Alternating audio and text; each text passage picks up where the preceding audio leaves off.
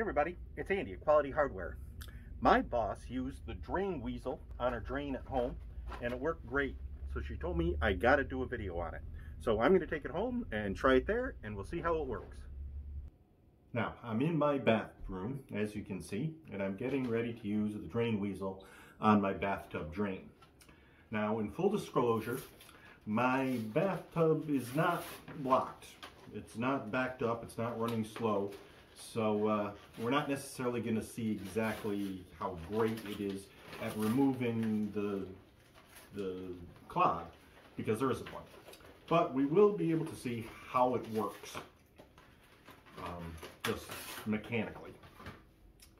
So the two parts it comes with is the handle and the wand that goes down the drain. Now the directions say to pull the sleeve up on the handle, put the end of the wand into the handle and snap it down. And then you put this end down the drain and turn it until it catches on the hair in the clog, and then you can pull it out. So we'll try it now. Okay, so you take this end, which is the flexible end of the wand, and you put it down into the drain, and you should be flexible enough to make it around any obstructions there, and you turn it until the end picks up any hair, and then you draw it back out.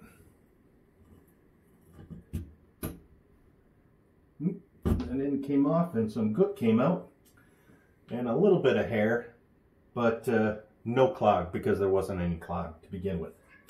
So that's how it works. So, not a very dramatic result, but it did get some gunk or hair that was in the drain, and the wand did separate from the handle, which might be partly my fault, or it could be maybe designed a little bit better, but it worked for what it was. And I do have the personal recommendation from my boss, who said it worked great for her. Now, the package does come with a second wand if you need it, so you could use that one later. And if you take a look, it's got little tiny hooks at the end, like Velcro, that grab onto the hair. So that's how it works. So I recommend it. So remember, start with quality. Quality hardware.